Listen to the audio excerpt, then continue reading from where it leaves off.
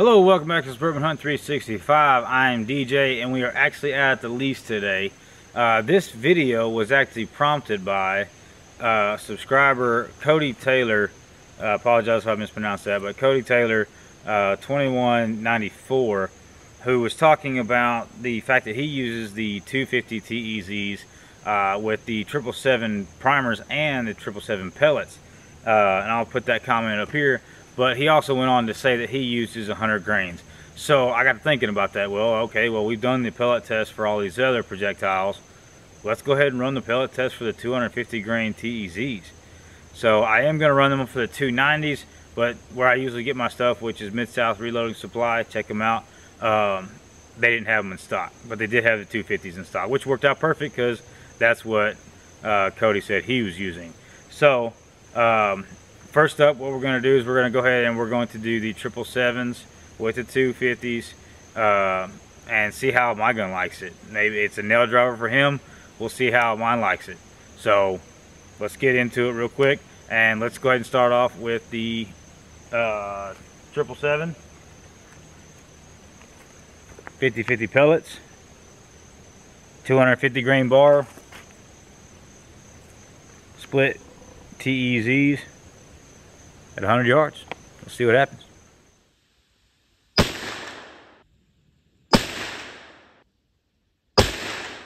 All right, not too bad. Not too bad of a way to start this off. That is a 2 3/4 inch group, kind of what I've been used to seeing with the 777s out of my particular muzzleloader.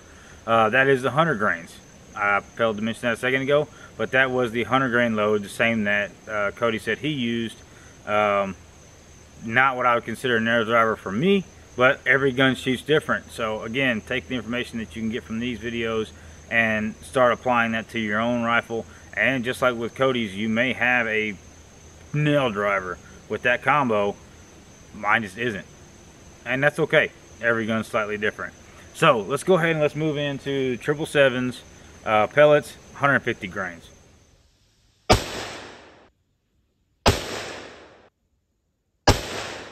Well, that picked up a little bit, didn't it? That jumped from the bottom all the way to the top of that paper there. Holy cow, I thought it almost hit the top above the target, but it did end up being right there at it. So this group, it kind of spread apart. This one came in at 3 inches. So 2 3/4 to 3 inches, that is the 777s. So not too shabby, not too shabby. Let's go ahead and let's get into the other pellets and let's see how they do. Next up is going to be, let's give the white hots a try next. All right, so white hots, 100 grain.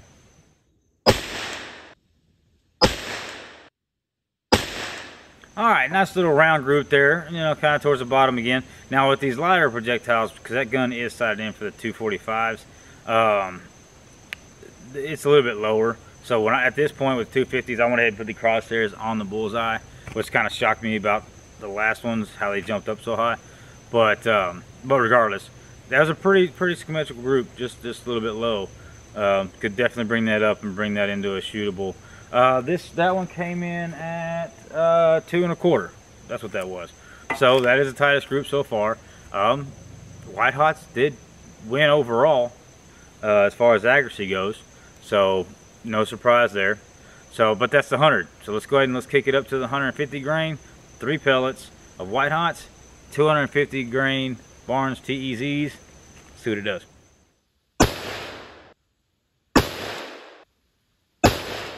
Well, if I'm going to use white hots, I'm using 2 pellets. That is quite a bit wide, quite a bit wider. What was that? That was, is that right? Ugh. 5 3/8 is what that ended up being, because those two are so far away from each other. Yeah, not awesome. Not awesome for the 150 grains. So we'll have to go with that. So right now with the white hots, I would definitely be using 2 pellets if I was going to be swinging white hots. And let's see here. Let's go ahead and let's move on. Let's stay with the new ones. Let's go ahead and let's run the 777 Fire Stars. This is going to be 3 pellets. Now again, these are normally, they say 33 grains. So this is as close to 100 grain load as we can do. So 3 pellets, Fire Stars, 777s. See how they do.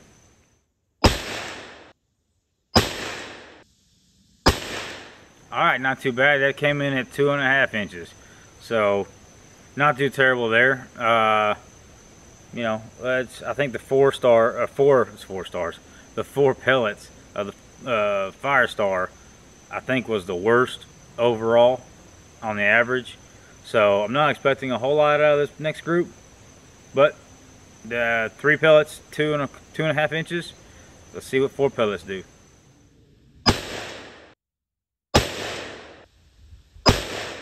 There's another high group, but that one came in at 3.5 inches. So an inch difference between the 3 and the 4. Could you use it? Sure. Would you want to? No, not really. It's definitely a lot better, smaller groups that have come out of this rifle. So no fireworks there, no kills, no thrills. And moving on, let's go ahead and, you know what? I haven't done the Pyrex, but y'all, if y'all been watching the series, y'all know that I'm not a huge fan of these guys. But let's go ahead and run it. Pyrex 50/50s, 50 grain pellets. We're gonna run 100 grain load. Again, we're still using the 250 grain Barnes TEZs. See how they do.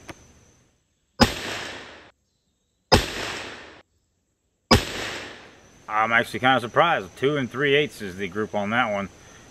For 100 grains of Pyrex, that's actually one of the better groups if I recall.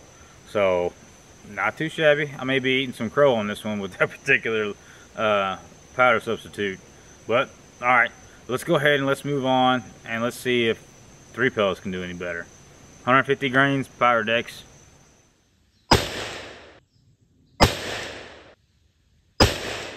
Where in the heck did that come from? That is a 3/4 inch group. I apologize to all the Pyrex users out there. I pretty much written that one off.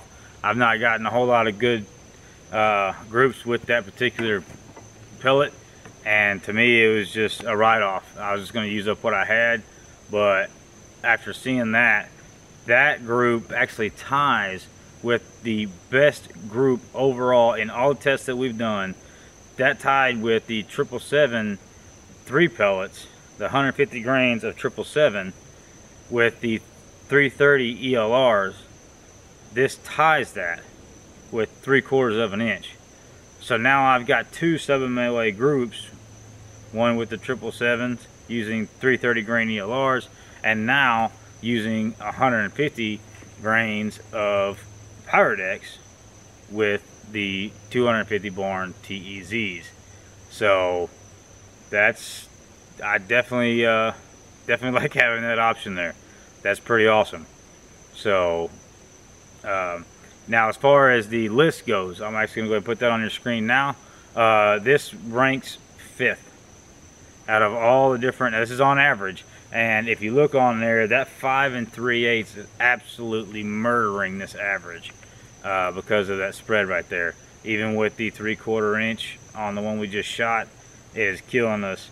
But out of the 7 projectiles that we've ran so far, this is 5th as far as average goes. So we are going to be getting back online to Mid-South Shooter Supply and getting a hold of the 290 grain TEZs, or I may actually have to go look somewhere else to find them. The last video that I did, one of the guys actually came up to me here at the lease and needed to get a hold of the 250s because he likes to use the 250s. He just got himself a new, I believe he said it was an Acura that he got. So that's awesome. I don't know why CVA keeps naming these so close to cars, right? The Ultima, the Acura, what the heck? Come on. Anyway, guys, I digress. If you guys have stuck out with us this far, I definitely appreciate you guys.